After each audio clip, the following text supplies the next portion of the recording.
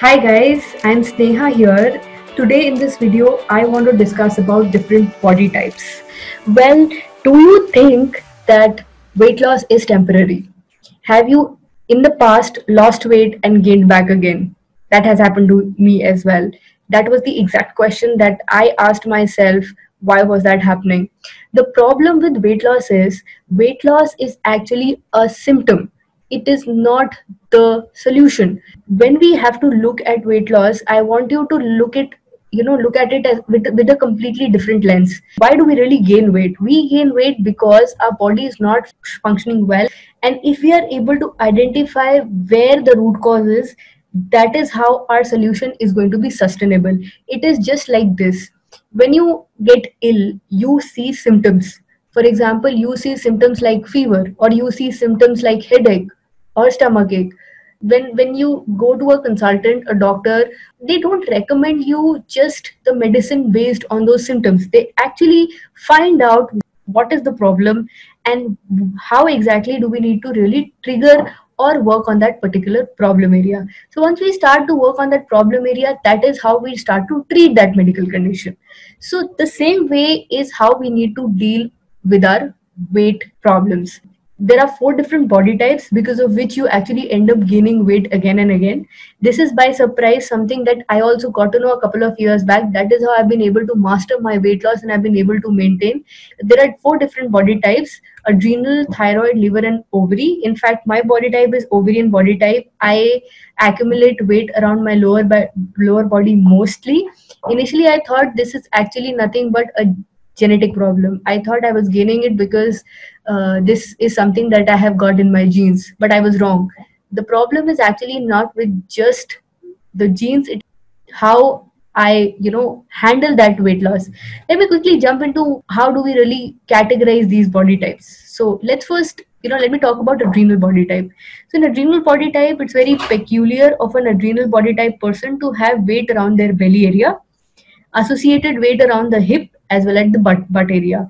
In fact, the belly is going to be more protruded as well as a sagging belly. So this can be common in both males and females. Generally, there can be associated weight around the face as well. This happens because of an excessive release of cortisol hormone, and cortisol hormone is considered to be a fat storing hormone. And if there is an excessive release of a fat storing hormone, you'll end up gaining weight, and the weight for adrenal is going to be around the belly, which is going to be like a sagging belly.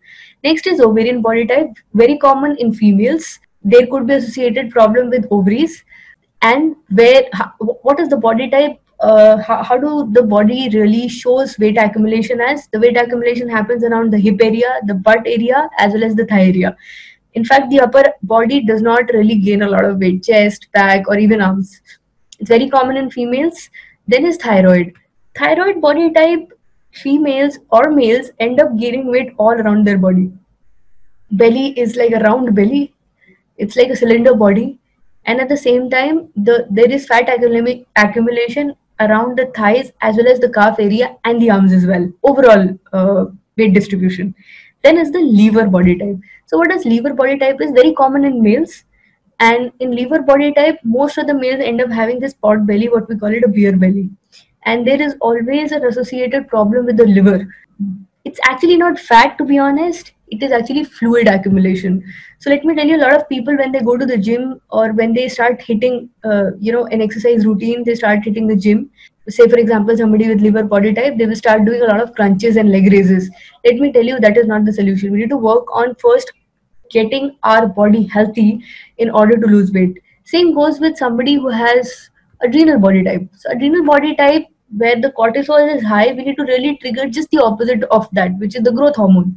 Growth hormone is a fat burning hormone. In order to activate growth hormone, we need to either stick to a very low intensity workout or very high intensity workout. I want to create a next set of videos as series where I'm going to be talking about all these body types one by one. What are the symptoms? How you can relate to these symptoms, and how you can, what is the solution based on those symptoms that you're seeing. And if you need to really work out, if you need to work out, then what intensity? If you need to make corrections in your diet, what are the corrections that you need to do? If you think that you can relate to any of these symptoms or any of these body type, comment in the section below and tell me what are these. I will shoot the next video based on that particular body type only. See you in the next one.